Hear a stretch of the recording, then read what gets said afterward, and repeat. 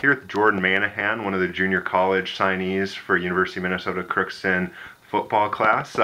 First off, Jordan, I know you've been here for about, a month. How are you enjoying it so far at UMC?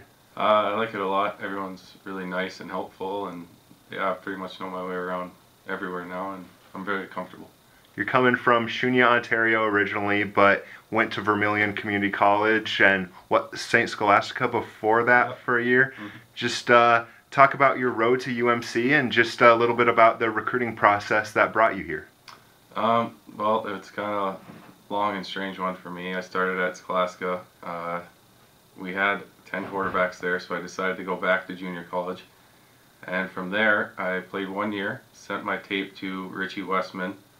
And from there, Richie started emailing me, invited me to the game at the Alaris Center. And then the day before that, on the Friday, me and my friend Colin, who's also here, visited the school. Pretty much instantly, we both loved it.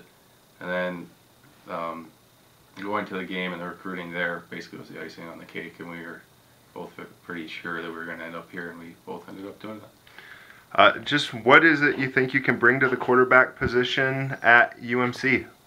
Well, I'm traditionally a pocket guy. I'm not a huge runner, but yeah, I like to stand in the pocket. I believe I got a solid arm, and I can deliver some balls downfield.